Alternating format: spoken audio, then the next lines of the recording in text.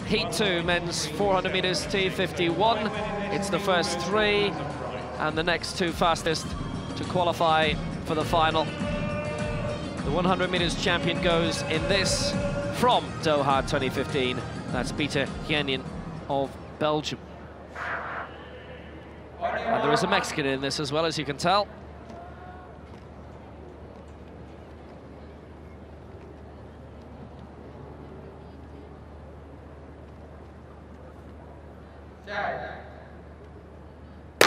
So it's Edgar, Cesareo, Navarro, Sanchez of Mexico in 3, Mohamed BERRAHAL of Algeria in 4, gold in the discus in the last World Championships and also in London 2012. He's in 4. Satoshi INOUE of Japan is in 5. GENYN, this week's 100 meters champion. He's in lane 6, silver in the 1 and the 4 last year in Swansea in the Europeans. And Alvise de VIDI, whose first major championship medals, the Italian in lane 7, came in Seoul in 1988 in the 4x1 and also in swimming, the 25 meters butterfly. GENYN of Belgium, performing so well at the moment. He'd have been 12, actually he'd have been 11 years old for his 12th birthday to come on Christmas Eve when Seoul 88 took place. The first time in a generation that the Paralympic Games had been in the same city as the Olympics.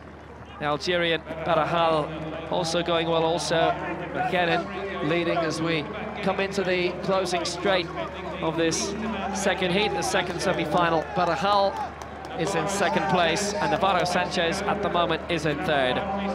But GENYN is coming through. 1:19.47 is his lifetime best. I don't think he'll quite get that today.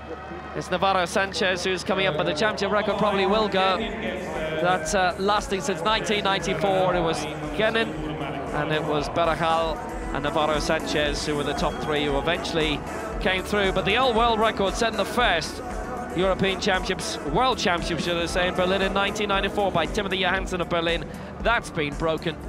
1:22.70, and in terms of the fastest losers, everybody in this race actually made it through. Championship record, GENYN, 1:22.70. Navarro Sanchez actually taking second place in the end on the line, past BERRAHAL, who had a continental record as well, and INOUE doing the same for Japan. Also an area record for Satoshi INOUE, and that's good enough to get INOUE and also Well, GENYN from Italy into the final. So staying on an even keel and staying inside his lane, keeping control. T51, the most affected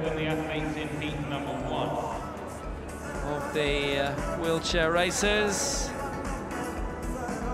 But still tight racing. Navarro Sanchez just pipping BERRAHAL, as we'll see. He was quite a good bit down, but then fought back well in the final 15 meters. GENYN 1:22.70, the new championship record. Little look alongside, and just there, the Mexican nudged in Navarro Sanchez ahead of BERRAHAL.